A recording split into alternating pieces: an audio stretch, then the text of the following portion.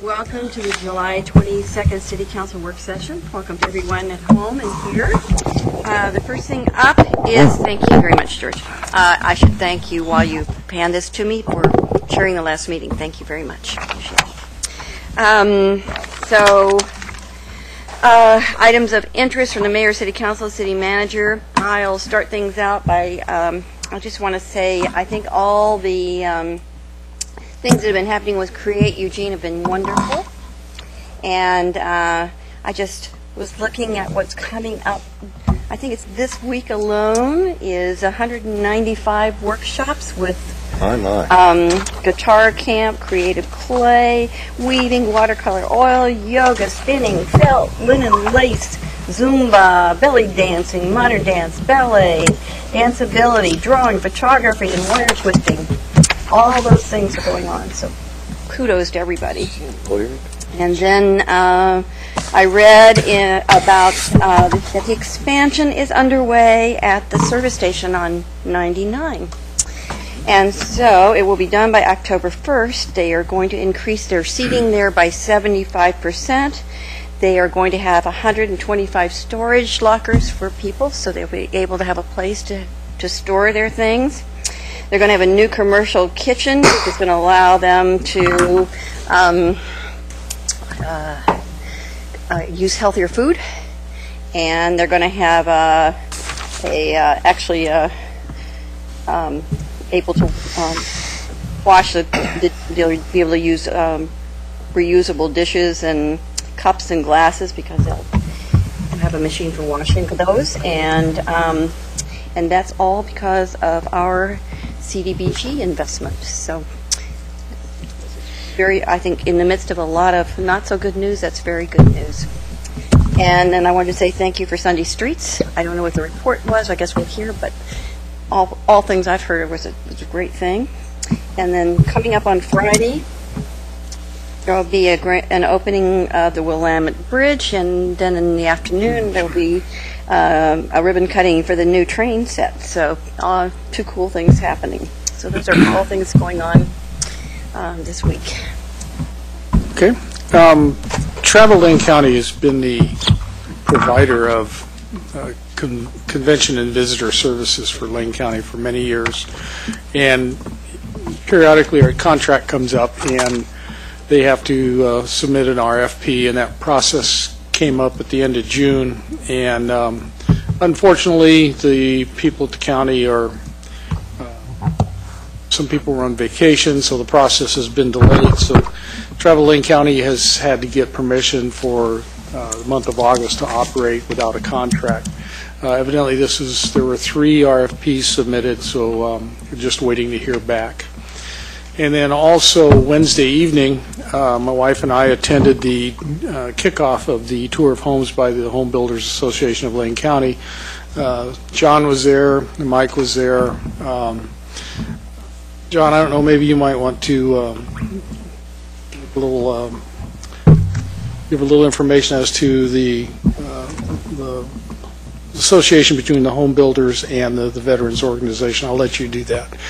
But it was interesting. I've been attending home builders events about 12 years maybe, and the people involved in that organization are getting younger and younger. It's good to see that these builders, some of them are second generation. That's not what's happening, George. No, I know what you mean. Part of the equation, unfortunately. People that I used to see all the time at these at the home builders events are moving on, retiring, and it's good to see these young people getting so involved in the community the way they are through this organization. And the Tour of Homes is just their way of showcasing some of their talents. So it was a pretty good event. And then they had the Tour of Homes going this past weekend, too. So. Alan?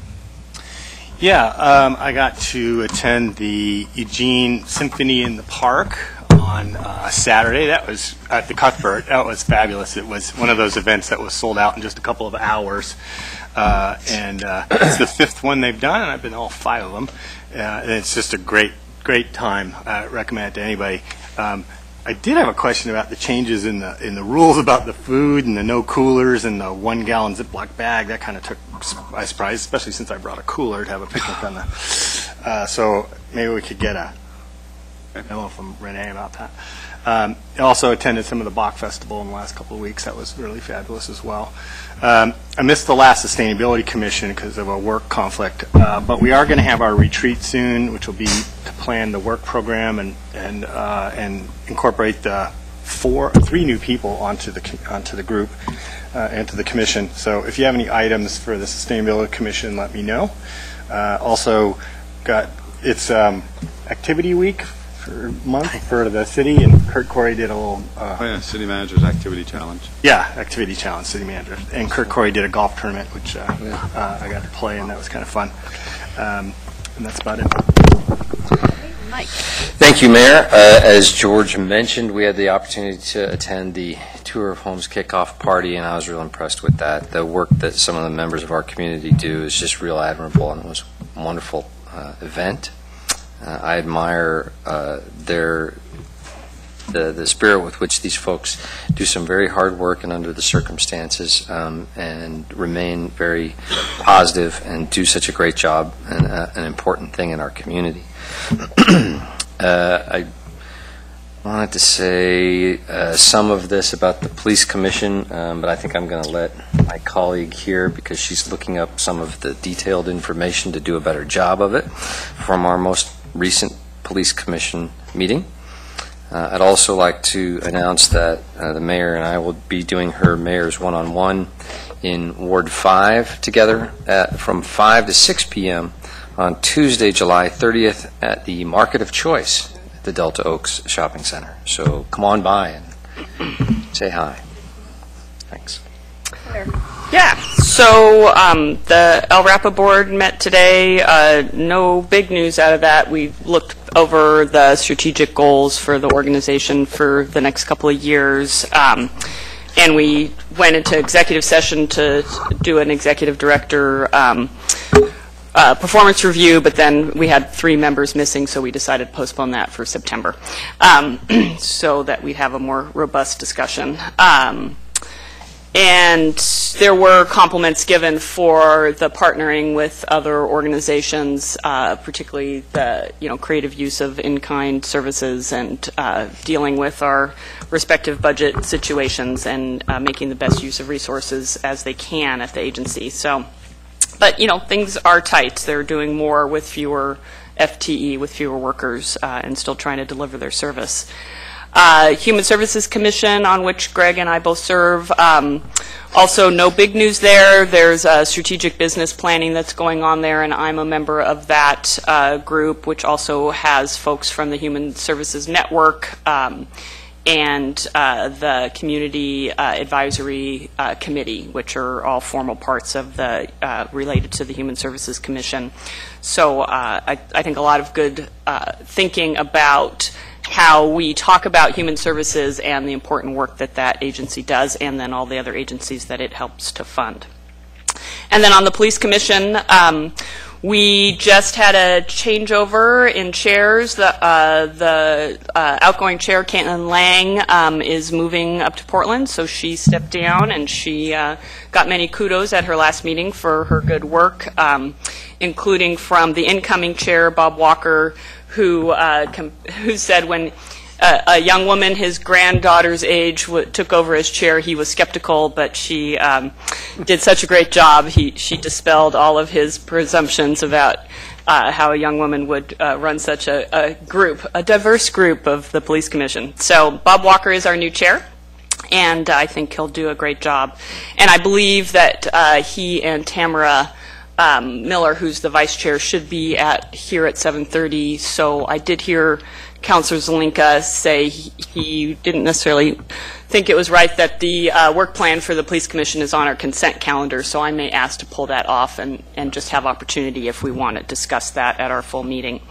And then up on the Police Commission's agenda is the chief is helping us, and staff are helping us put together a kind of panel to look at how our law enforcement folks have to deal with enforcing laws that put them in contact with homeless folks on a regular basis, and get the perspective of officers in the field on how they go about doing enforcement. And that aligns with what we talked about in our work plan.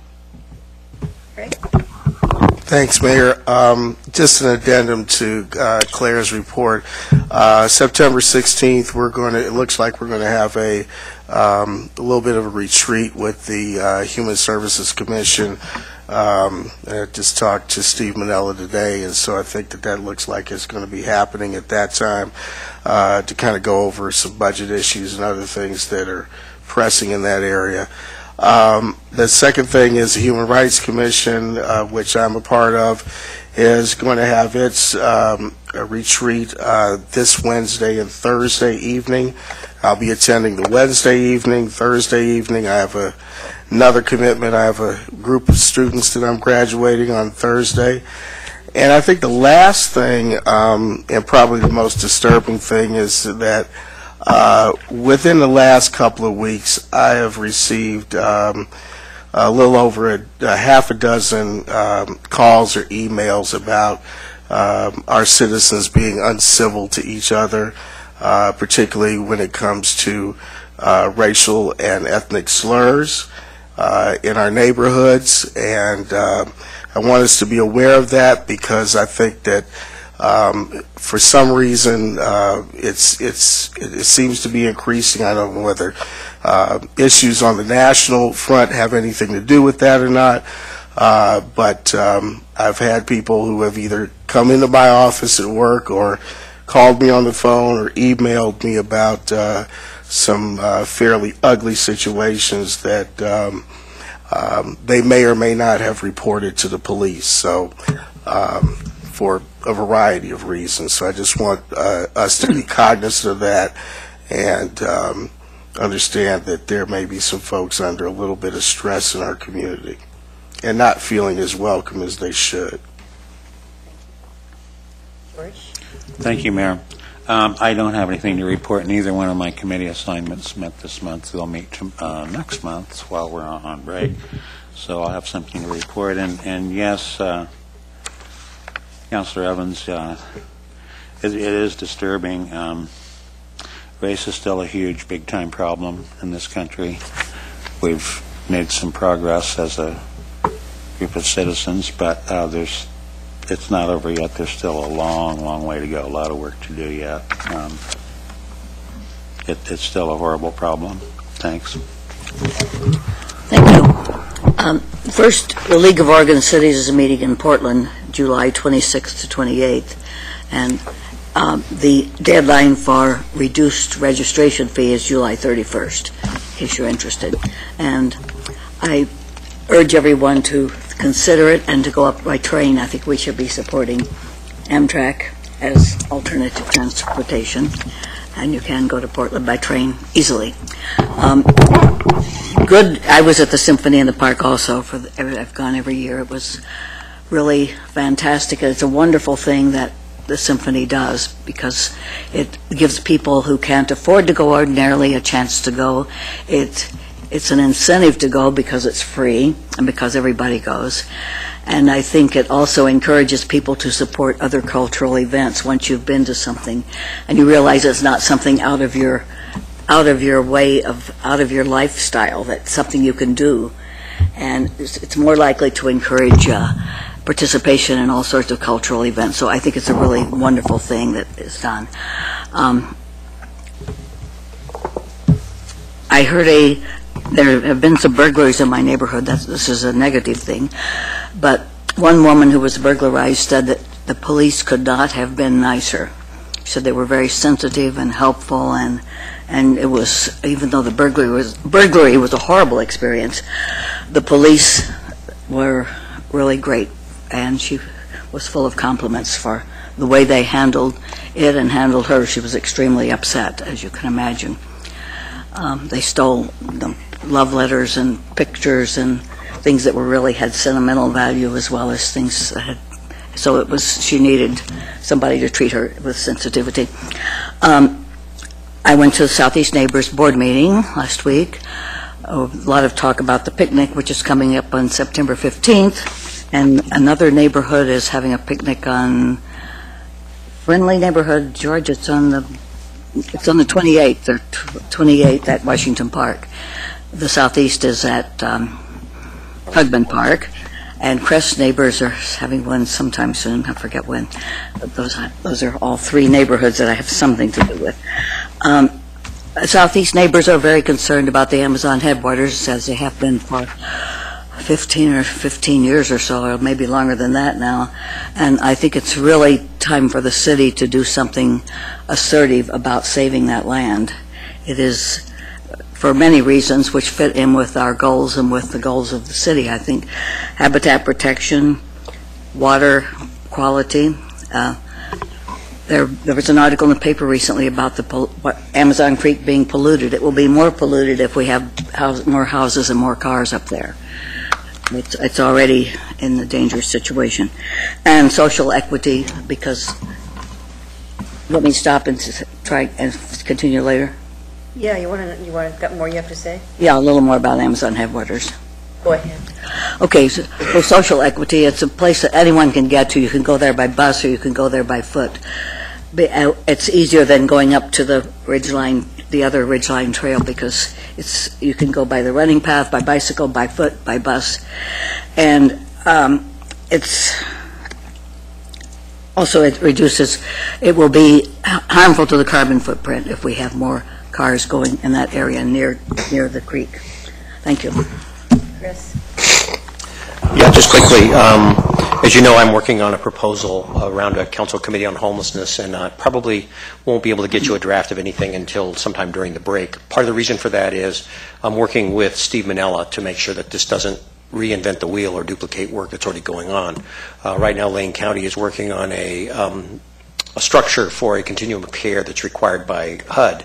And there's a whole series of mandates and work plans around that. And I want to make sure that we coordinate with that. That's not only with Human Services Commission, but also with Human Rights, Housing Policy Board, and a number of other groups. And so if we're going to create a work plan, it needs to jive with the other stuff that's going on. So I'm trying to integrate that work in. And so I'll get a draft of something to you probably over the break. Also, just a reminder to folks that may be listening is we will be having our first all-day budget committee meeting tomorrow, where we'll begin to take our first stab at how we're going to approach this giant issue of how we deal with our long-term financial sustainability and stability. I'm cautiously optimistic. I'm looking forward to it I think as part of our effort to try to make this a well-run and fiscally responsible city. Last thing I think George forgot to mention it is we had our monthly meeting with the auditor, which is going very well. I think both George and I are very impressed with how well the auditor is functioning, responding, and doing things. One of the questions we did ask, which is something that Betty's been talking about, is what do we do around getting feedback from actual people that have filed complaints or filed with the auditor's office? What systems do we use? There are systems in place, and so we encourage the auditor to get us that information in a more clear and succinct way so we can have a chance to review that and see that they do indeed collect some of that information, have a pretty good response rate. So those are all the things I have to report. Manager? Thank you, Mayor. Just a couple of items, and I'll follow up on George's conversation about the Home Builders Association and the Veterans Housing Project. This year is their annual garage sale. They donated all the proceeds to the Veterans Housing Project and presented the check that evening, so that was very nice. And so there's a kind of a nice partnership there. They also have many of their members donate time and labor on the homes as well. So that's kind of fun. Also met with the Rao Brokaw design team today, kind of a little bit of a kickoff. They're very excited to get started on the project, as we are too. And in September, there's a work session with all of you that they'll come on in and kind of have some initial conversations and get some of your thoughts as we move forward. But it's exciting to be moving forward on that project, so that's fun. And then I also attended the symphony on Saturday, and it really was a really nice event. And it reminds me that Carm Hagedorn is retiring at the end of August. Of course, she is responsible, among other things, for the Cuthbert.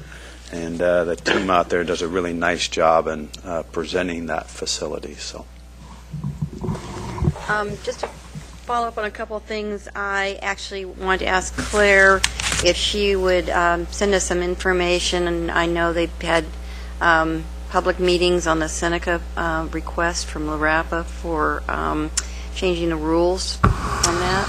Yeah, so they're applying for a change in their permit, and what we were told today or reminded of today is the El Rapa board, if that was permit was allowed and then appealed, we would then be in a quasi-judicial role regards to that. So we are asked to take kind of a hands-off approach in terms of the public input on the process. So I'll see if there's any documentation that can be shared, and we'll share it if there is. Great. But they did have a robust hearing. That's what I heard. I would read the quasi-judicial. The El Rapa board, Oh, not the city council. She's on the That I We serve, is a different we. which I serve. And I did want to say to Greg that I think one of the benefits of having you on our council is that there are people who will tell you things that they might not tell other people, and that's an important thing for us. So I think we will benefit from your ear being out there in the community, and I appreciate the fact. I mean, I want everybody to feel comfortable talking to any of us, but I understand that everybody has their preferences for who they will feel safe talking to about things that are bothering them. So, and I think we've been hearing for quite a long time from Chief Kearns and his reports about racial slurs around the community and incidents occurring. So I think we all know this is building, and what to do about it is we'll look for all of us to think about that, because I think it's a really important issue for the well-being of our community. And then Betty, on yours, the Headwaters issue, I know that they appeal from the property owners of the Headwaters. They won their appeal, so that sort of changes the game. So you'll have to figure out how you want to approach that with us if you do. All right, we're going to move on to the next item on our agenda, which is the Lane County Community Health Assessment Action Plan. City Manager. thank you, Mayor. I'm going to turn over to Renee, who has a team of people here apparently to make a presentation for us. Takes a community, right? I'm going to be brief as well, just do some introductions. We're very pleased to have partners from Peace Health, Lane County Public Health, United Way, to give us a report on their work on the community health assessment and the plan that's come out of that. So I would like to start with Dr. Rick Kincaid from Peace Health. He's vice president there. He's also on the Trillium board and on LCHE board, Lane Coalition for Healthy Active Youth. Which means he's one of my bosses. Yeah. Dan Reese, who has a very long, impressive title, but I'll say that he's a social worker at Peace Health, who's also in charge of community partnerships, also in charge of innovation and development and all kinds of other stuff. So we're very happy to have him. And Jennifer Jordan from Lane County Public Health, who is also on LCHE's board and has done a lot of work in this arena for many, many years. Stack the house tonight, or what? Claire did not. Yeah. And United Way is also partner. Chris and Chelsea Clinton is here in the audience, not presenting, but also a key partner in this effort. So I'm just going to turn it over to Rick. Great. Thank you very much for the opportunity to be here with the council. This work that you'll see, perhaps some of you have seen portions of it prior to this, but this is really the culmination of well over a year of work by a collaborative. And part of the reason that we're all here is because we represent organizations that are very invested in the health of Lane County. And as part of that, clearly the city of Eugene is the largest population center, and so clearly what happens here has a huge impact across the county as a whole. So what we'd like to do today, we have about 30 minutes. We'd like to present, first of all, some data. And again, we're going to condense probably about a 2.5-hour set of slides down into about 30 minutes. So it feels like a fire hose. It's probably because that's kind of what it is. But we're going to give you a high-level look at some realities with respect to health in our community. It won't. Many people have left this not feeling very good. We'll try to leave you with some positive notes because what we've noticed throughout our exploration of the data is that we have tremendous opportunity for improvement. And with that, we're looking at what that plan for improvement would be. So what you'll hear is what we call a community health needs assessment, followed by our improvement plan. That is our community's plan.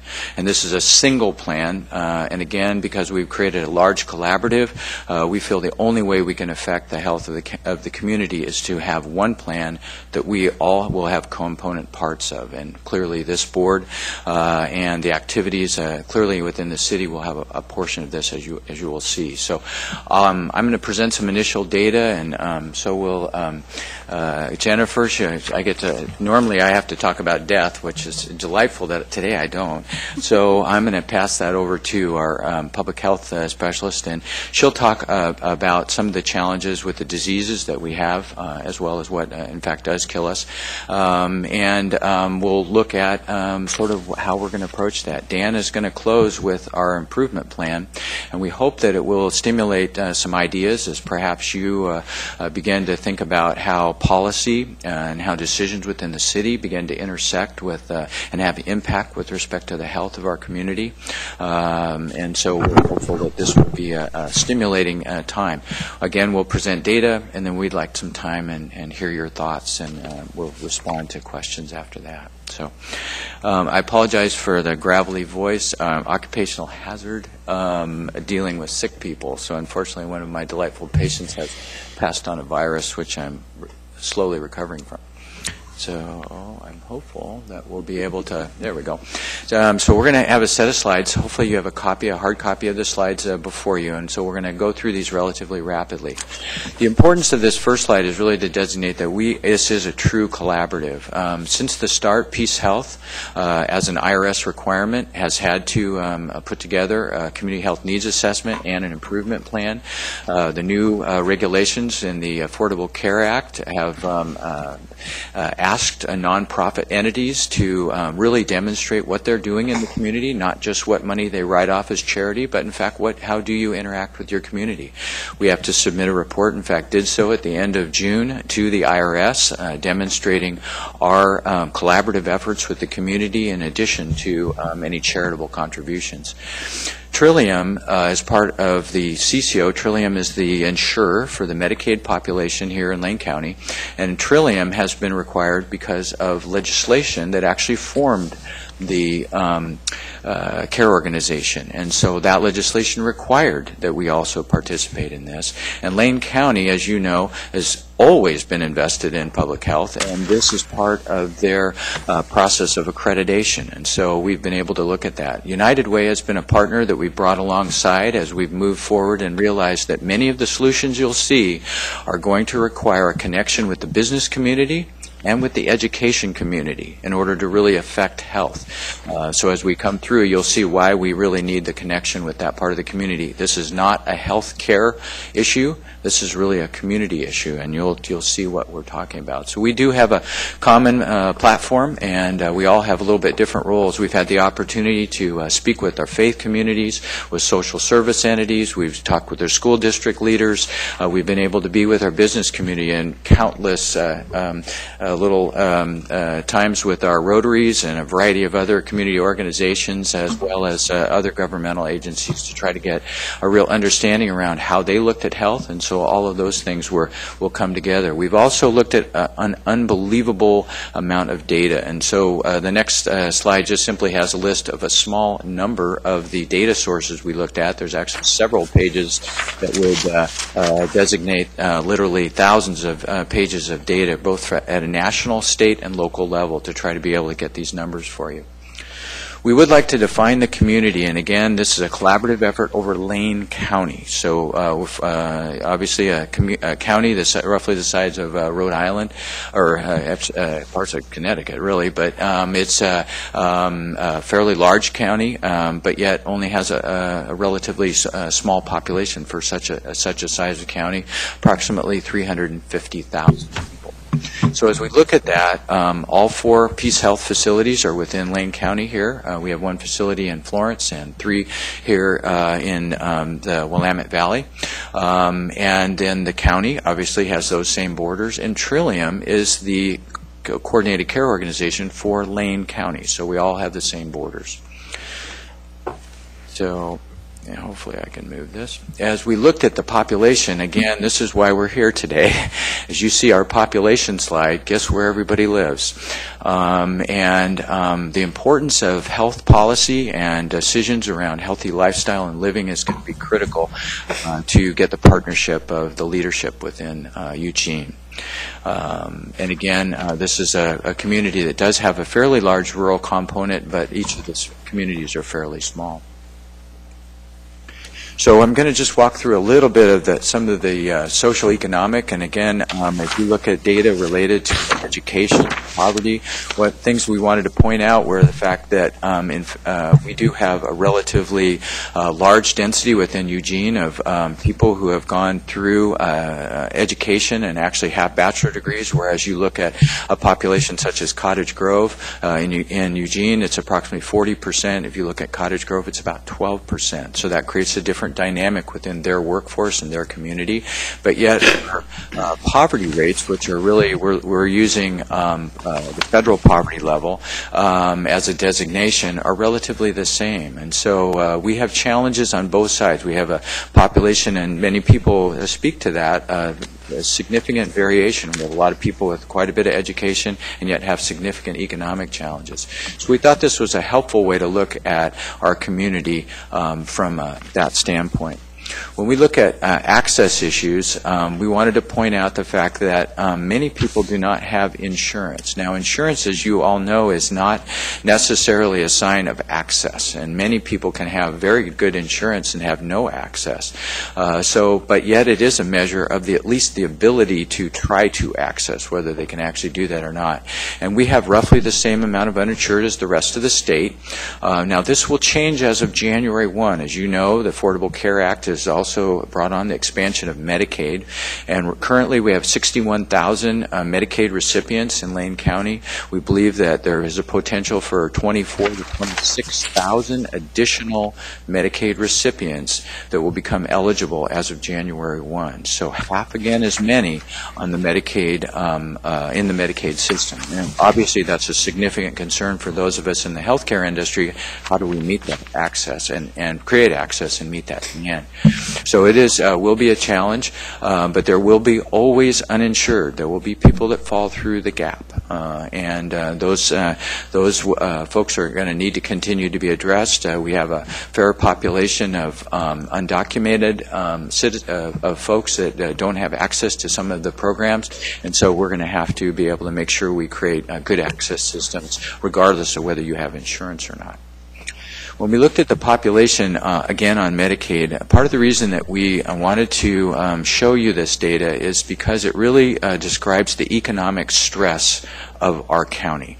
When we look at communities such as Junction City, where nearly 40% of the current population are on Medicaid. And again, to be on Medicaid, you have to not only be poor, but we now have categorical eligibility. So you have to be poor, you have to be a pregnant woman, you have to be a kid, or you have to have chronic illness that actually puts you in disability. So there's a large number of people, far greater than 40% of the population of Junction City, that would actually qualify as of the expansion of Medicaid when we lift those categorical eligibilities. So the reality is this is only a minor indicator of just the economic stress in our community. And again, as you see this data, you really look at that rural component. Now, within the city of Eugene, again, it's the smallest portion on Medicaid, but yet these are percentages, so it's still a very large number. So it's still a considerable challenge even within our community. So I'm going to pass this over to Jennifer. She's going to walk through some of the data around some of the health issues that we have, and hopefully this will give you a little an understanding of some of the challenges that we have ahead of us. Thank you, Rick. So as Renee mentioned, I work for the county health department, and you might wonder why we look at death. I mean, obviously we can't help the people that are already gone, but we know that we can learn a lot from what people are dying from, and that can help us look to some of the external factors that we might influence to improve the health of the community. So our overall goal is to keep people healthy and well and living as long of lives as they can. And so if we look at the data here, we see that heart disease and cancer are the leading causes of death here in Lane County. And not too many years ago, heart disease exceeded cancer, but we've had a lot of medical breakthroughs and system improvements that have improved that number, but we have not been as successful in bringing down cancer rates. So these are the actual diseases that we're dying from, but if we take a look back behind the diseases at what are the actual causes of death, we learn a lot more. So here we see that far and above, tobacco is the leading cause of death here in Oregon, and we have about 22% of all deaths here in Lane County are due to tobacco use still, and we have just under 50,000 people still smoking in Lane County, about 20% of our adult population. The second line we see here is diet and activity patterns, and we measure those by physical activity and then reports of consumption of fruit and vegetables. And we see that we have a lot of deaths from those problems as well. What we expect to see over time is that we will continue to chip away at the tobacco problem, and we expect to see the diet and activity deaths increasing. Following tobacco and diet and activity patterns, we have alcohol as a leading actual cause of death, and then toxic agents, microbial agents, motor vehicle accidents, firearms, sexual behavior, and finally illicit use of drugs. In addition to looking at what people are dying from, we look at the diseases that people are living with. Our nation for quite some time has shifted from disease and death from communicable diseases to largely chronic diseases. So many of us live for many years, if not decades, with chronic conditions before we die from those conditions. And the chart here shows an example of some of the most prevalent conditions here in Lane County in blue, and then Oregon in red. So you'll see that we have quite a few people living with chronic diseases, and one of our goals is to reduce these numbers so that people can be healthier and more productive and reduce healthcare costs as well. When we look at behavioral risk factors, I mentioned tobacco, so here is just a bit of our tobacco data we have. I mentioned that just under 20% of our adult population is smoking, but what might be surprising is we have about 8% of our 8th graders reporting smoking and about 15% of our 11th graders. And what we might not know is that most people that smoke started before they were of age to smoke. So we have a lot of smoking happening in the 8th and 11th grade population, and those populations continue to smoke for a couple of decades, often before quitting. And because young people smoke for many years before they quit, and because young women tend to have babies when they're younger, we see a high rate of smoking during pregnancy. And we were headed in the right direction here in Lane County for quite some time, and then these numbers jumped up again around 2003, and we see that we have currently about 17% of pregnant women in Lane County, or birthing women in Lane County, reported that they smoke during their pregnancy, compared with about 13% at the state. So very concerning numbers here. And I will point out as well that this is those that report that they are smoking. When we actually have done urine testing for metabolites of nicotine, the numbers actually double that. So again, it's those that would admit that they in fact smoked during the time that they carried the child. And this is from birth records. So at that time, not many people are excited to put a check that they smoked during the pregnancy. So this is about half of what we know is present.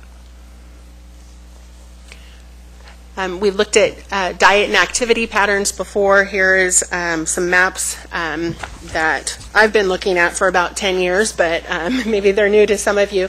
So what we have are obesity trends across the nation in 10-year segments. So the first map here on the upper left is the data for 1990, and we see Oregon there in the kind of second, the mid-level blue. And at that time, we had about 10 to 14% of Oregonians reporting that they were of a height and weight that would be calculated to be obese. And similar to Dr. Kincaid's comments about smoking during pregnancy, we do know that people tend to over-report their height and under-report their weight. So these are believed to be quite optimistic numbers, which scares us even more.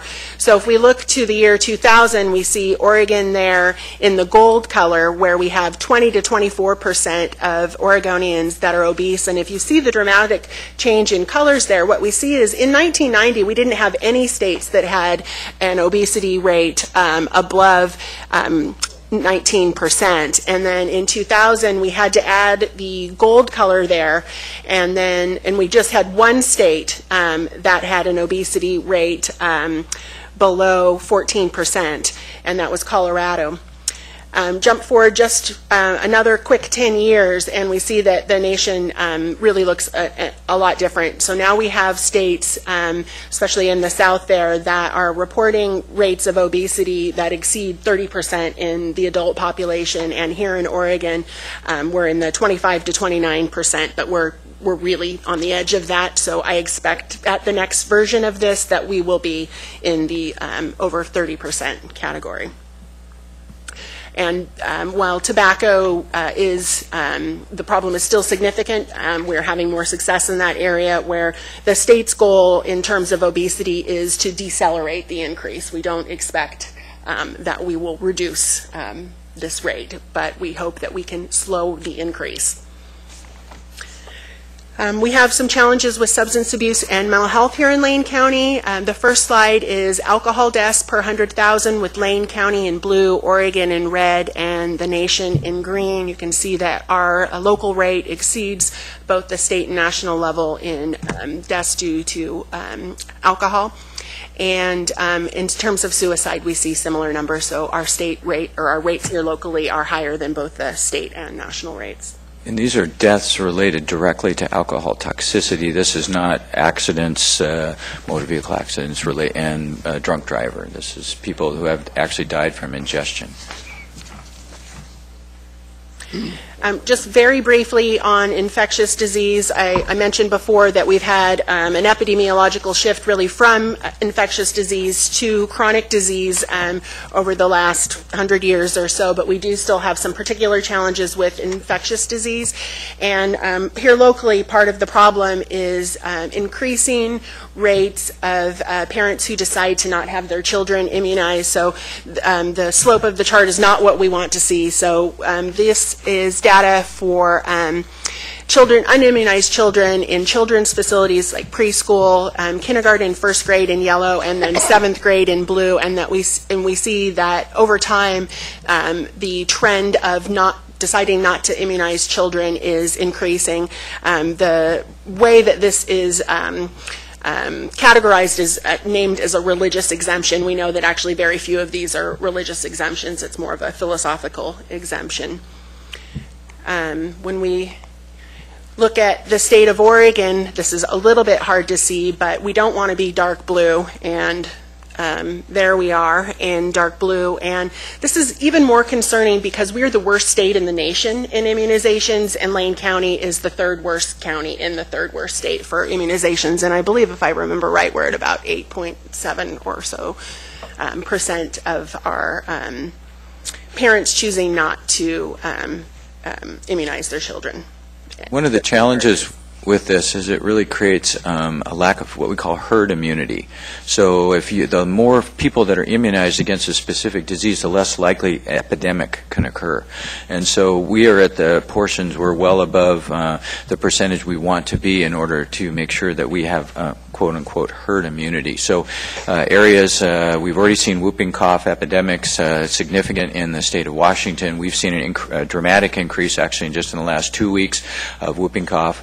And so again, those are the types of things without immunization can become epidemics. And so that's the reason that this is important. And one of the challenges with this is we've done such a good job of eliminating these diseases that people have forgotten what it looks like. So polio is almost eradicated worldwide. We haven't seen a lot of whooping cough. I haven't seen it in person, but I've just watched videos, and it's really, really terrible to, watch a very small baby just gasping and gasping and gasping for breath, and pretty serious issues for our community here. Moving forward, so we have tried to be upbeat about some of it. In addition to the points on the slide here, one thing that I might say is that we actually know what to do about these problems. These are largely not scientific problems. They're largely political challenges, frankly, especially in terms of tobacco prevention. We know exactly what to do there. And just going to the points on this slide, 69% of Oregonians report that they want to quit.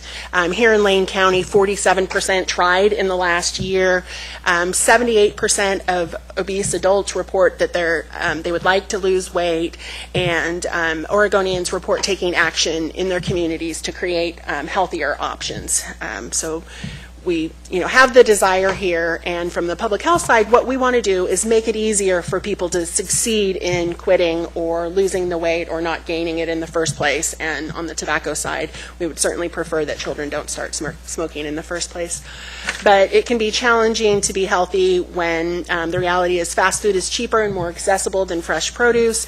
Many of our neighborhoods lack safe sidewalks and parks. We're exposed to smoke in our home, at work, or in the community, and our schools and workplaces often lack access to healthy food options. So I'm going to wrap up with the data there and pass this over to Dan to share some of our key improvement priorities that we've identified based on this extensive review of the data.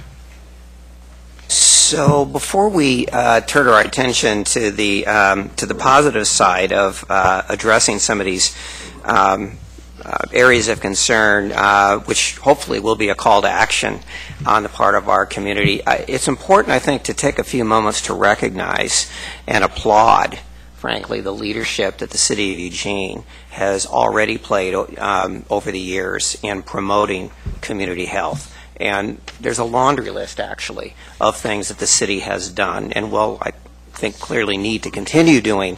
But an example of that, I believe that the City of Eugene was in the forefront of creating bans on smoking in restaurants and bars, if not the first, one of the first in the state to do that.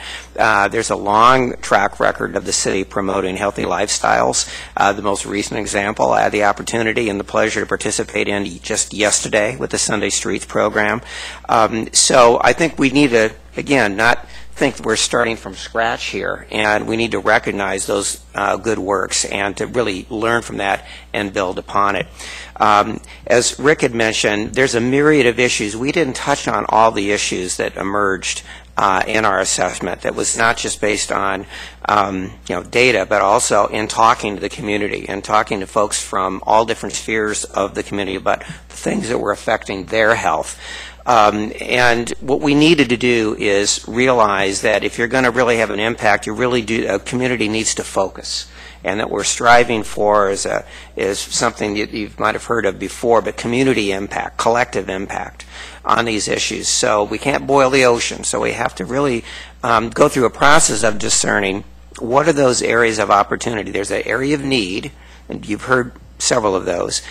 We have to also know where there's evidence that we can make a difference, that they're not insurmountable problems. We can be hopeful that we can change these things. We have to look at where there's readiness in the community to get organized around these issues. And also we need to look at what else is going on in the community that affects health that maybe some other folks are already starting to organize around and rally around. Public safety is an issue, economic issues.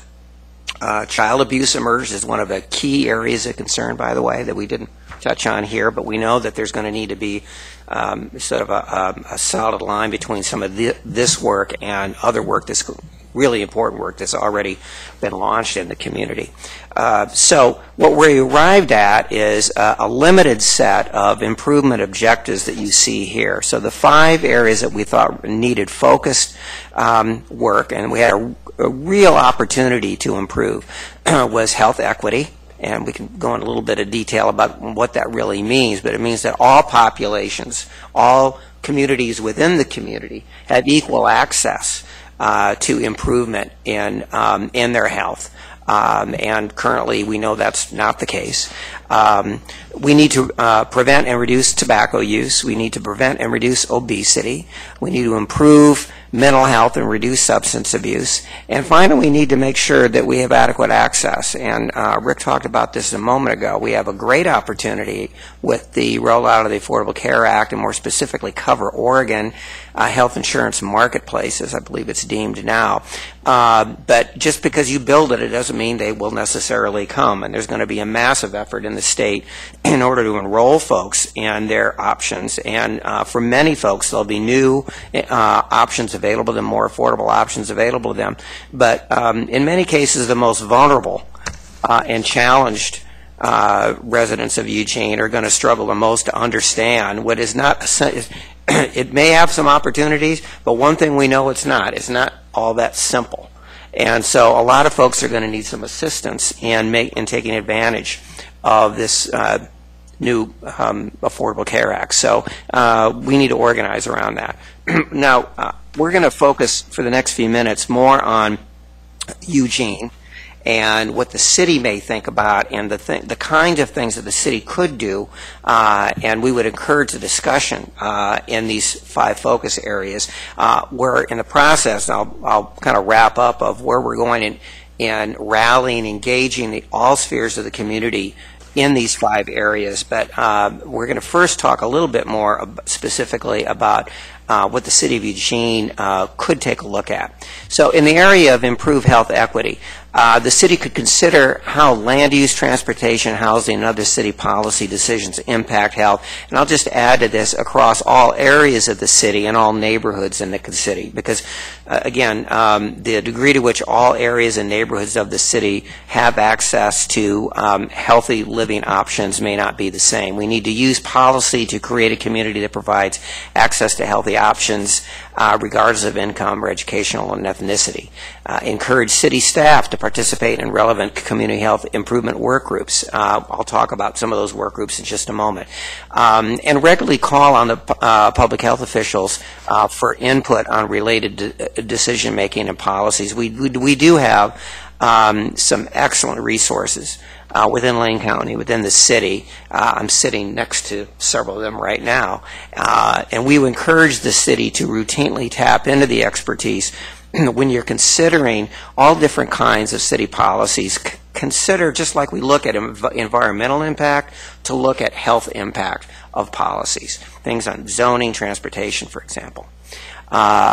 In the area of prevention and reduction of tobacco use, the city could learn more about the impact of tobacco use on the health of the community. I'm sure some of these slides regarding the use of tobacco among pregnant women was an eye-opener for some, and to understand the economic as well as the health impact of tobacco use. The city Council could demonstrate strong support for tobacco control legislation, advocate for local and statewide tobacco control policies such as the cigarette tax and the increase in cities' tobacco retail license fees. There was several bills in the legislature just recently regarding the state tax. The city could look at what's being proposed and choose to weigh in on those. Encourage other local elected officials to join in related advocacy around tobacco use.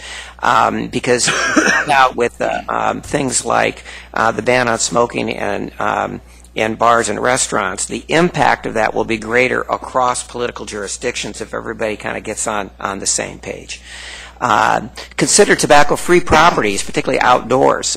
We've taken a look at tobacco-free zones within bars and restaurants, but we live and work and play in in a lot of other places as well. So the degree to which the city could weigh in on opportunities to make those environments more smoke-free as well. And then encourage local public and private and nonprofit organizations to similarly adopt tobacco-free campus policies. The University of Oregon, I'm pleased to say Peace Health, have all adopted smoke-free environments. And we've actually not only done that, but we've learned a lot from doing that. We learned a lot about what some of the headaches can be, and what some of the keys to success can be, and some of the ways to mitigate the challenges of implementing those policies. For example, when you enforce a policy, to not just take a stick approach, but give people that are in charge of enforcing a smoke-free environment some resources to give to people when they're reminded them, sorry, it's not okay to smoke here, but maybe hand them a place where they could go for some help if they did want to quit smoking, like the state quit line, for example. With regard to obesity, the city could look for opportunities to champion efforts to both improve nutrition and improve active lifestyle. So certainly an important area is to support what is really a troubling decline in the availability of physical education in our schools, to have opportunities to use alternative transportation, bicycling and pedestrian, another area where Eugene has really taken a leadership role, and support public transit, farm-to-school programs, and safe routes to school programs, for example, are great models. Promote and provide for fruits and vegetables in a variety of settings, such as farmers markets, farm stands, mobile markets, community gardens, and youth-focused gardens. Implement fiscal policies and local ordinances to discourage consumption of calorie-dense, nutrition-poor foods and beverages. For example, tax policies and incentives, land use policies, and zoning around the siting of certain types of food options. We just, not too long ago, one of our schools had a fast food establishment open almost across the street. So we look at how we site bars and other kinds of business establishments. We may want to look at these kinds of things as well. It can be touchy, it can be political, certainly, controversial, certainly, but I think weighing decisions with a lens of public health is very appropriate, without being too prescriptive here. With regard to prevent and reduce obesity, also create healthy food and beverage environments so that it's easier for people to make healthier choices for themselves. To support the adoption of healthy vending machine policies. Rick just championed that effort within Peace Health. Interestingly, we found that the vending industry is the light bulbs are going off. And I think when they get critical mass and realize where the market is going, that the industry will come along with where the market is going regarding our vending machines. So the city can participate in helping move the market, to encourage staff to select city employees, to select healthier foods and beverages while serving food at internal and external meetings and events. One thing we didn't touch upon in terms of the economic impact, we'll talk about this in just a minute. The city has a huge direct stake in healthcare costs for its own employees. So the degree to which we can improve our healthy environments for the city, it improves the healthy environments for city employees and can have a positive economic impact on the city as well. To promote, so in the area of promoting mental health and reduce substance abuse, the city could support community organizational policies to promote increased awareness of substance abuse and mental health and the impact of substance abuse and mental health issues on the community. Encourage mental health friendly workplaces, ensuring that our workplaces are not toxic and can have an adverse impact on individuals, not only mental health, but along with that, and their physical health as well, and to reduce alcohol and other drug abuse, to promote early mental health and substance abuse screening and assessment, and referral policy. So that's something that we're particularly taking a close look at within the healthcare community of providers. Trillium has implemented some plans to further assist in the early screening and referral for treatment for mental health issues and substance abuse. With regard to access to care, to ensure that benefit packages for city employees includes benefits that staff would have to encourage the cessation of smoking, Weight Watchers programs, access help with chronic disease self-management programs, and incentives to encourage active commuting. Now, I just heard, I think, from Renee that recently the city has been successful in starting to put these kinds of health promotion elements into your health benefits package. Is that right? So that's the kind of thing that we would certainly want to encourage, and the city can serve, again, as a leader and a model for how other businesses in the community might do that as well. And I think it's going to be really important for the city to help make the business case for improved health. The economic impact of poor health and the opportunity to reduce cost and improve the economic climate of the community through improved health. Lane County currently ranks 17 out of 33 of Oregon counties for overall health outcomes.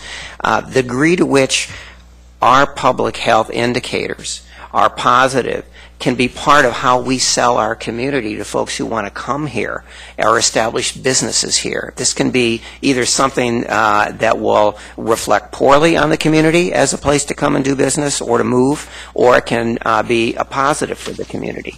And we also need to, again, talk about improved health in terms of the impact on the city budget and the impact on the pressure on taxes and the degree to which these health promotion efforts and the degree to which we invest either in the city budget, county budget, and other ways, how we invest in public health improvement can have a very real ROI.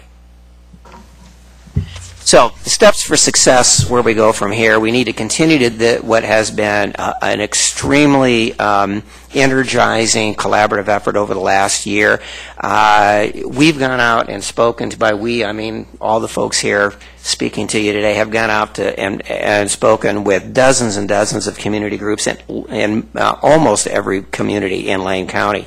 Universally, what we find is a high level of interest. This is what our citizens want us to focus on. They certainly want our health industry to focus on this, but they want all of us to focus on this. This resonates with them. So we want to build upon that now because we've highlighted problems. Now we want to energize them to know how they could participate in making a difference, a positive impact. And we know that they can. There's plenty of reason to be hopeful. As Jennifer cited, there's a lot tougher problems out there. A lot of these are going to be tough. But they're not necessarily all that complicated. There's a difference between being tough and complicated. And we can do this. So what we're doing right now is organizing the community in a very focused way. And I think it's the last slide in your packet. It gives you sort of a high level of how we are embarking on this in terms of an implementation plan. We're very fortunate, and you see here this core group of Peace Health, Trillium, United Way, Lane County Public Health have been really focused on the assessment process, which we'll be doing periodically, actually every 3 years, and then the high-level strategies for the improvement plan. But now it's a matter of a much broader implementation throughout the community, and we're very fortunate that the United Way has been convening for several years now, the 100% Access Coalition, and a lot of the partners that we need engaged in this work are already around the table in the 100% Access Coalition. We need to bring in more people yet. We need to link to other United Way efforts regarding Success by Six and early childhood education and economic well-being as well. So we're organizing these work groups. The work groups will be in all of the priority focus objective areas that I just described, but in addition to that, we have a communication plan work group around engaging the community and raising awareness. We also have a metrics and monitoring evaluation group that's been convened that will look at all of the priority objective areas. So these are, as we speak, being organized. Chelsea over here from United Way is playing a key role in that. So we're very excited about it. We welcome the participation of the city, and we welcome you not only as the city council but as individuals. If you'd like to participate in this, there certainly can be a role for that. Thank you very much. George, I've got you in the queue. Okay. I just wanted to ask how how you've engaged with the city in this thus far. Well, in terms of the city government, Or this, yes, the city government, the city, yes. well, in terms of the residents of Eugene, we've engaged with many I meant- groups. But in terms of the city government, I don't think there's been a lot of direct engagement with the city government per se around this. Most of the data, to be honest with you, the first 9 months of this work, it was really going out, getting qualitative through community conversations and through data, really doing the assessment. Most of that data is at the county level. We can drill down to the zip code level, we can drill down to the census tract level, to the school district level on some things, but largely that data is amassed at the county level. So I want to say this in a really nicest way. But I want to say that I think you're coming in and asking us to be part of this, and we do want to be part of this. We think it's very important. And if you really knew that, we've been engaged in this as part of our Envision Eugene conversation. The state is interested in it. We've been talking about this at many levels. So I personally feel I wish we had been Earlier. Involved earlier. And secondly, I think it would be really important for you to hear from our staff all the work that's already underway and how that connects to what you're already trying to do. And I did want to say that even I look on your list, and because I happen to be all things transportation these days, I think it's really important that you get ODOT, the Oregon Department of Transportation, involved in our area in this too, because in our local ACT meetings, when we're talking to all the other communities in Lane County about why they should care about health and the connection of health to transportation, it's a very difficult conversation right now. It's not something that you can assume they understand. And she's going to be joining us, I think, aren't you? Yes, I am. Yes, she's going to be a stakeholder on that group, and that will help a lot. But there is a lot of language and a lot of understanding about why that matters in terms of land use and transportation discussion that needs to happen in many places. They really don't understand it. We're going to do some work on the Act, but I just want to point to that one. For you as well. All of those points are well taken, and I guess I would ask and invite. Actually, maybe John, you could help with this. But if the city has recommendations for particular folks within city staff that are particularly well suited to participate in these work groups, that would be wonderful. We do know there's a lot of expertise, a lot of work has been done by the city. Jennifer, I know, has collaborated with several of them and others. But this is the time now we're getting to work plans where we're going to need to actively engage them. So thank you for that. And the only other thing I wanted to mention was that I've been very conscious lately through some other works with other organizations that there are places like, and I think you are working with Bethel in other ways, but the lack of community gardens in certain parts of the community, those kinds of things that are part of our job, but part of everybody's job to try to bring them to fruition. And they're just parts of the community that need more focus than other parts of the community for addressing these issues. So one of the connections we have had is through the Thriving Communities work, and we've met with them on several occasions. One of the things we're hoping to do on that very point is to do mapping of the community. Yeah, and so what we want to do is take that mapping work and really look where we need to focus. Because we do have areas of the community that are underserved in terms of healthy food options and recreational options. Well, one of the things you will find is that I'm sure there's a lot we haven't done, but we have done some extensive mapping in our neighborhoods that will inform you. So that would be great. I might actually build on some of Dan's earlier comments about involvement with the city. I think sometimes we forget everything we're doing because we're doing so much, but both Peace Health and Public Health have been involved in the HUD grant, and then also we had a small Achieve grant a couple years back, and that work really morphed into this work, and Renee gave us Sandy Schaefer from Parks and Recreation, who was and continues to be a fantastic partner in that, and we're continuing to work with her and with Elche on efforts to improve the food at the parks and recreation sites, and I could cite many other instances of working with I just the think city like staff. you, and I say this all the time at the city level, connecting those dots all the time is really a lot of the work, and I know that's true with you and with everybody. So all the work we can do to connect those dots to reinforce what we're already doing and building on those things seems really important for us to take advantage of. And I would like to really commend the city staff for their openness to this work. I haven't met a person who is not curious and does not want to get engaged. So from staff working on, some of the climate and energy work, to staff working on food waste, to Parks and Rec, and other staff as well. So. All right, thank you for that. All right, George. Thank you, Mayor. Thanks for the presentation. Very interesting. I've been kind of going through the material, but it's quite a study, and I haven't finished it yet. Some mapping has been done. We know there's food deserts in Eugene. We know what parts of town they're in, where it's plenty of fast food and plenty of convenience food, but not a lot of healthy foods. We know about that, and hopefully we'll be able to make something happen. And we know that there's certain areas of town where the children's asthma rates are, I won't say off the charts, but there's a huge anomaly. They're much higher than they should be, and that they are in other parts of town. I had a question.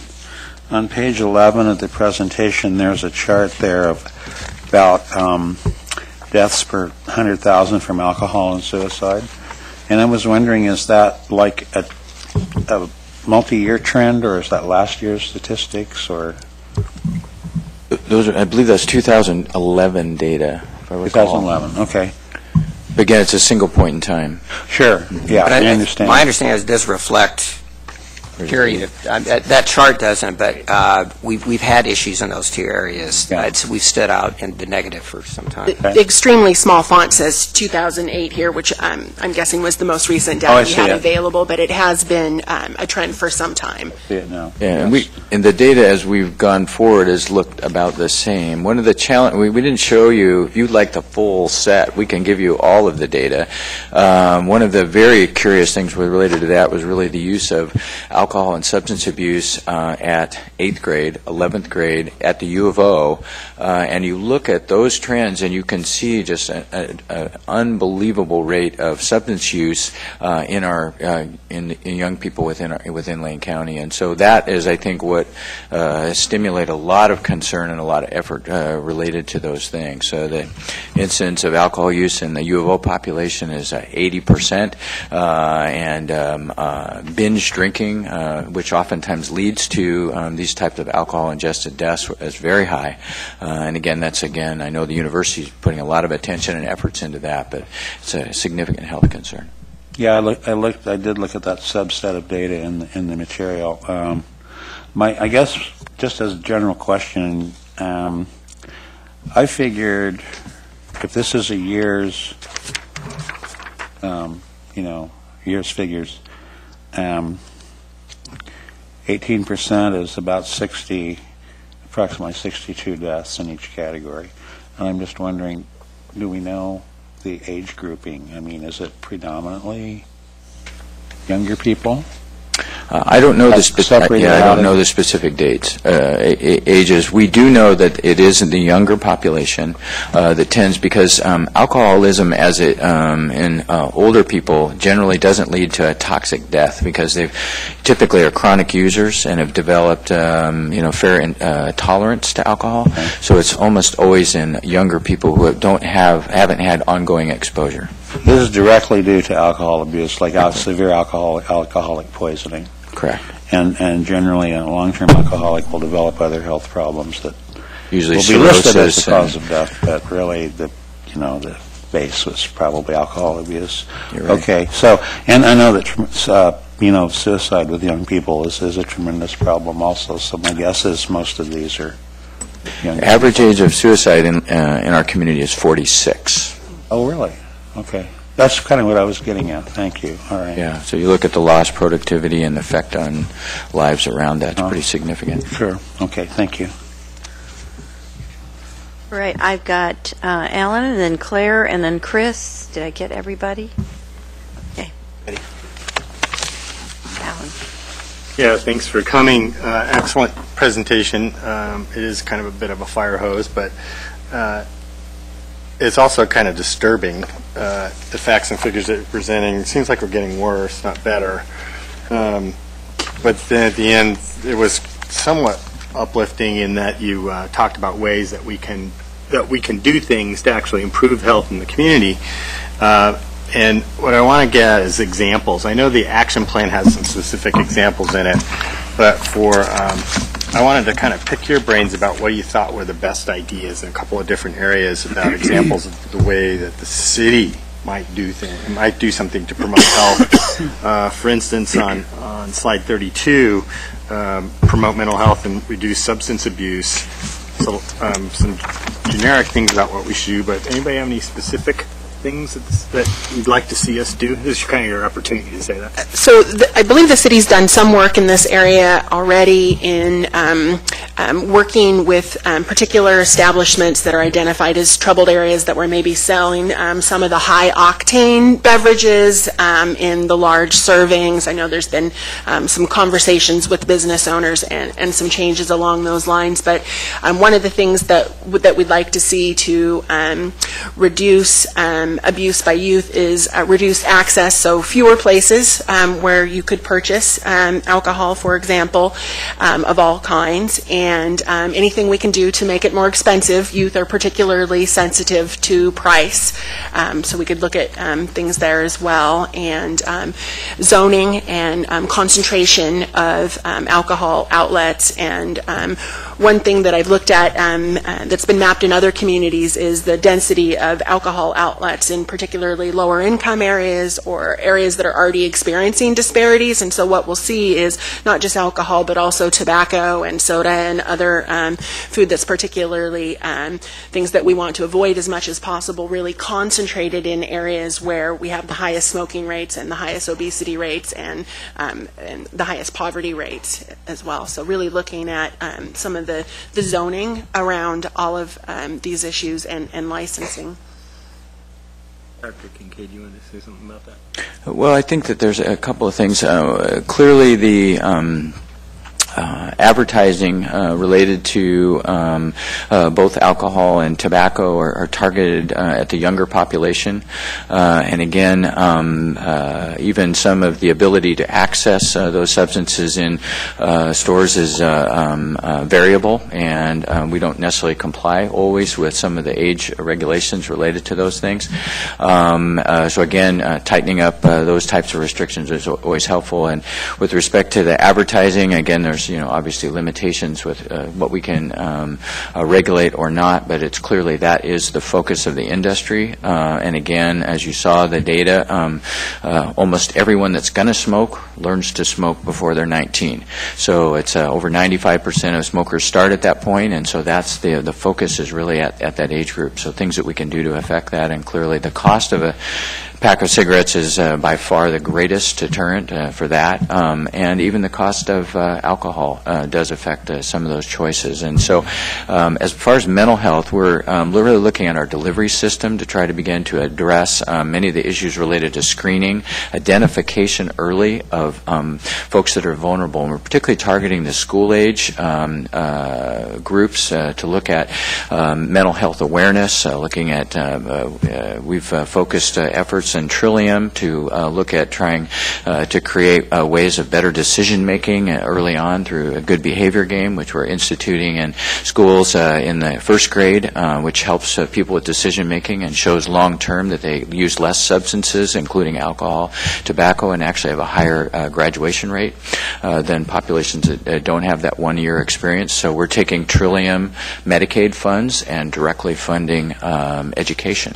So it's those types of creative things to begin to look at mental health, look at awareness, look at how we make decisions, and that's again why we have to partner with education, particularly because many of those decision points are very significant, and how they make choices around substances as well as just how we deal with stress. And we are in a very stressful environment. We have a large number of children that are exposed to unbelievable levels of violence and dysfunction, how do you help try to create a supportive environment so that they don't go down that same pathway and they learn how to make better choices? So that's where the effort is, and we may not be able to target sort of the end of that line, but we want to get in front of it, and so that's where many of our efforts will go. Some of you might have, I'm sorry. Go ahead. Some of you might have had an opportunity to read a guest opinion piece in the Register Guard probably about a month ago by Tony Bigland from Oregon Research Institute. And I thought he was very articulate in reminding us that the science of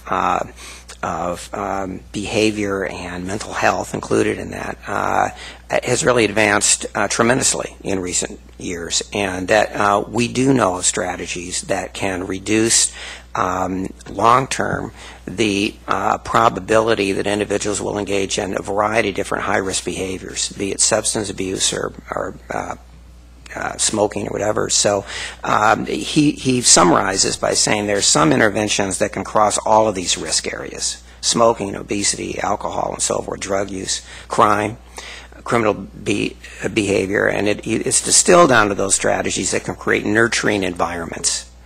And one Rick just cited, but there are others that we really need to explore more and see how we could further disseminate across the community to help create nurturing environments where there's lower stress, better decision making, and so that the probability that kids will grow to make poor decisions is reduced. So education at an early level really pays off in the long run. Well, as in most prevention efforts, the earlier you can address these issues, the best the return you're going to get. Yeah, we've also looked at things at the city like high-octane malt liquors and things like that and preventing them, but at a city level we're not allowed to do that because they're at state laws. Same with some of the other things that we've tried to look at.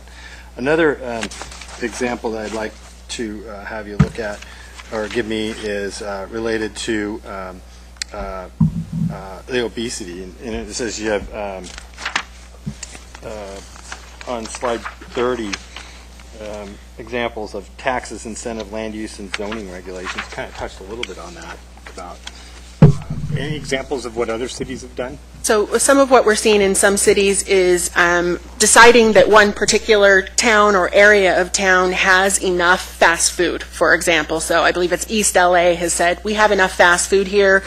We will not allow any more fast food restaurants to open up within this geographical area. And there's also work being done to keep such establishments, for example, further away from schools, so within 1,000 feet or further from schools. Also, a couple of cities have done where they required in a couple of states calories on menus, where you actually have that.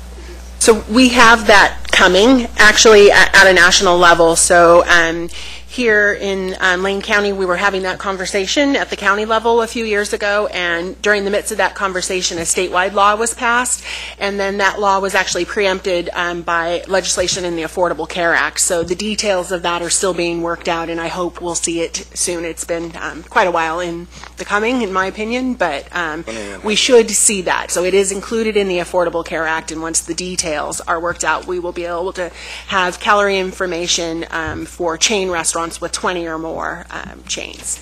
What about at the local level for smaller one shop, two shop kind of folks? Is that kind of information very accessible or easy to create or easy to access? There is actually preemption of work along those lines included in the Affordable Care Act. So sort of with the discussions around requiring it at chain restaurants, at the federal level it's been agreed that there won't be additional calorie requirements. So we're, when that comes out, we're essentially done with that work for now, unless we can change that legislation to allow for it. Okay. Go ahead. Okay, Claire? Thanks. But you can always ask your local establishment to post that information as a public benefit, even if they're not required to do so. So I just had a few comments, and this will serve as both a disclosure and a shameless plug. So I, in my day job, run a nonprofit called ELCHE, the Lane Coalition for Healthy Active Youth, and we're working directly on promoting policies throughout Lane County that would try to get at the childhood obesity epidemic. And so we've been partnering with Lane County Public Health, and we've also participated in some of the work that went into creating this plan, and may be coming before this body to encourage policies to be adopted at the city level that would get at some of the strategies that are being discussed in this outline. And so I just also wanted to highlight a little bit of what the city has done. I don't know what the status is on this, but the city has applied for a federal grant called the PEP grant that would engage the City of Eugene Recreation Department in enhancing physical activity education, or physical education, in our schools, in 4J in particular, I believe. So if they get that funding, there'll be some additional programming for physical education for kids in Eugene. And also the Recreation Department's been a real leader in reducing access to sugary drinks in our pools and replacing a lot of the typical vending machines you might see with more healthful choices. So there are choices. People can still bring all their own foods from home that they'd like, but what's being sold on city property is a lot more healthful than what you might expect to see. So I just wanted to highlight that. I think the city, and then there's all the bike ped work as well that it gets around to the physical activity thing. So I agree when Jennifer says the city staff has been very open to viewing a lot of this work through a public health lens. I think that's very encouraging and bodes well for anything this council might want to put forward on that level. The one concerns or amongst the concerns I had in terms of what was presented around substance abuse and mental health work, I serve on the Police Commission, I serve on the Human Services Commission, and in both those venues we see the real detrimental impact of substance abuse, and not even, obviously not always just alcohol, but also illegal substances, and also the impact of mental health. So I'm really hoping that as we go forward in this process, we can find, whether it's at the city level or the county level or bringing the state involved, that we can really shore up the interventions and the strategies around substance abuse and mental health care. I think there's a crying need out there for that, and while it may not be resulting in deaths, it's certainly resulting in the destruction of lives. So that's one place I'd like to see stronger. All right, next, Chris. Thank you. Great presentation. To cut directly into how the City of Eugene could be involved, because I think that really is an important point. And part of the opportunities, but the challenges as well, is we approach, and we've had these conversations before, about the role of the city in dealing with conditions and dealing with behaviors. Many of the elements we talk about today are relative to conditions. People are obese, people have diseases related to alcohol use, people have access to health care. Education, income, health are all conditions. One of the challenges we've had as a city council is deciding what our appropriate role is in changing behavior. And you can't go very far into a discussion around health without beginning to start to ask questions about behavior. If I ate the right things, I wouldn't have diabetes. If I stopped smoking, then that number would go down. So it is absolutely essential that you consider behavioral elements if you really want to have a significant impact on health. The City of Eugene, though, is saying what is appropriate as a role as a policymaker in affecting behavior. To what degree can we tell people what they can and cannot do? And each member at this table has a different comfort level with regard to what we can and can't tell people to do. When you're talking about the conditions, I don't think you'll have any problem. I mean, that goes all the way down to the staff level. And operationally, the staff can say, what can we do to help relieve these certain conditions, provide greater access? I don't think we could go to the point of zoning to say you can or can't have fast food restaurants. That's a behavioral element. But providing access to healthy food at convenience stores within certain parts of town, that's going to be, for us, the delicate balance, is where can we find that magic, appropriate sweet spot in doing very effective things to deal with a lot of the conditions that we can actually have an impact on. And there's a whole list of them here. And I think we could jump on those and say, what are those conditional things we can affect? What will be the more interesting conversation for us, and where we have to figure out what our comfort level is to what degree we can be also engaged with you on affecting behavior. Because you want to have improvement to the health in the community. And you can't really do that until you start talking behavior. Maybe a key to that is to talk about behavioral change, not so much as a push, but as a pull. There may be some things we can do to help pull appropriate behavior by creating the right levels of incentives or activities or other kinds of things that would be very comfortable for us, that we could do and our community would not rebel against us. So I would encourage us to figure out what are those conditional stuff we can do. Let's work on some behavioral stuff that's appropriate and effective for us to work on. And I think, there's many things I could say to that. One of the things to keep in mind is I don't think there are many people among us who don't want to eat better and that don't want to exercise more. And what we're really doing by creating healthy food environments, so more farmers markets, more community gardens, things that, people want, we're making it easier for people to access those choices. And we're not making anyone go to the farmer's market or participate in community gardening. We're just making those options available for people and really looking at where in our community they are available, and so that there's access for everyone.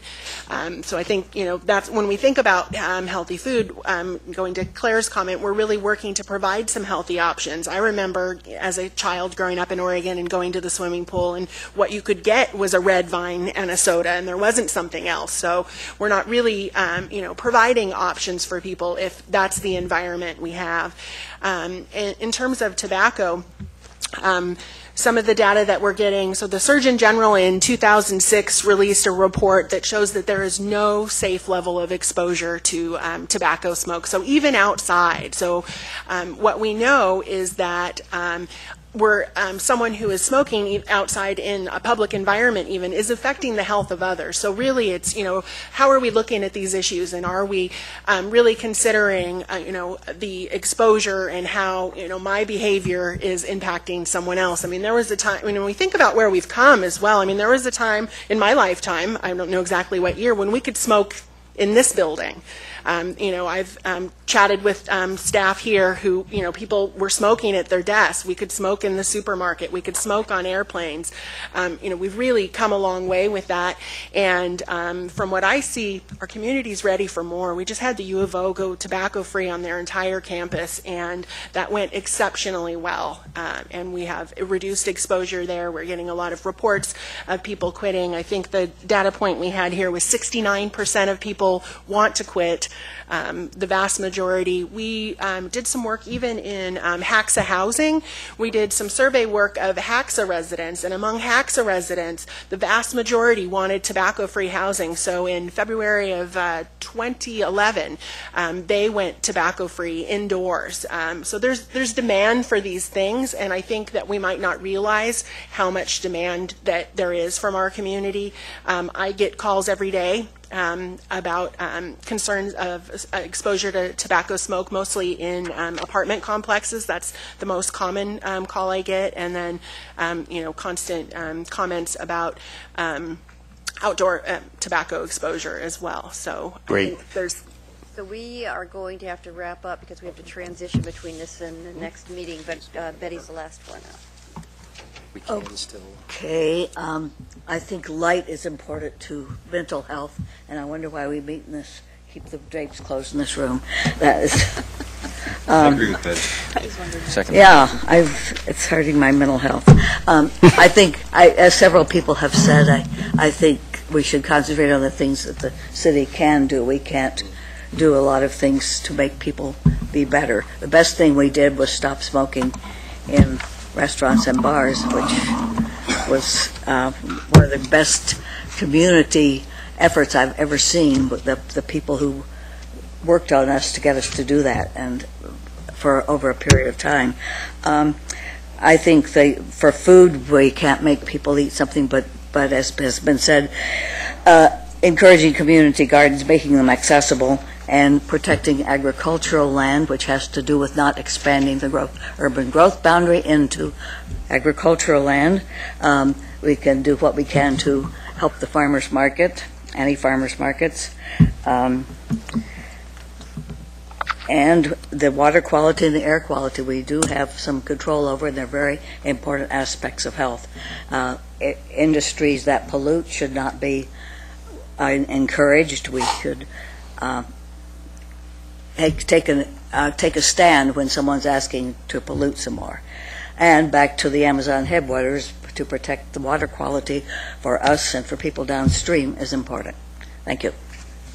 The only other thing I would just add for us and for you to think about is I think when we know that there are populations that are being more affected than other populations in our community, that when we do things like Summer in the City or other kinds of things, if we can think about how the things we're offering, whether they're culturally appealing and whether they draw or provide something for those parts of the community, we can better focus what we do as a city to try to help raise the health of those more affected populations in our community. I really think that is something we can do if we really look through the lens of what we're already offering and who's not participating and who is, and how it would help if we found a way to better bring them in. I think that's something we could really make a difference within our own toolbox. So thank you very, very much. And Thank you for the opportunity. Thank you very much for the time. Thank you.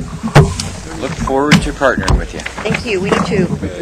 Did you close the meeting? Nope.